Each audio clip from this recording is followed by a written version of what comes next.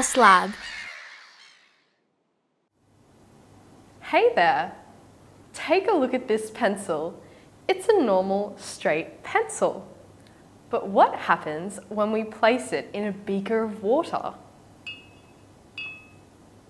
Wow! It looks bent. Can you tell me why this happens? You probably already know that light travels in straight lines. But did you know that the speed of light can change as it moves through different types of matter? When light moves from air to water, it slows down. Similarly, when light travels from water to air, it speeds up. The change in speed causes the light rays to bend. This is called refraction. The light travelling from the pencil refracts as it leaves the water.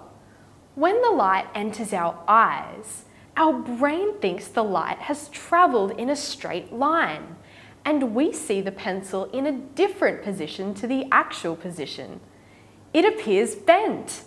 How cool is that?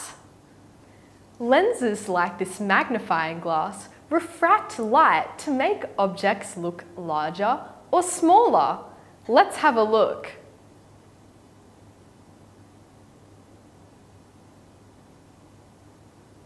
Wow, did you see that? It makes my eye appear larger or smaller.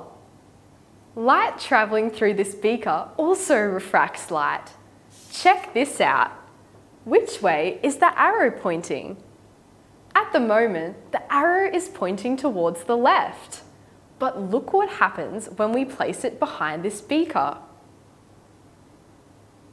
Wow, now it's pointing towards the right. That was really fun. I'm going to leave you with this secret message. Can you read it?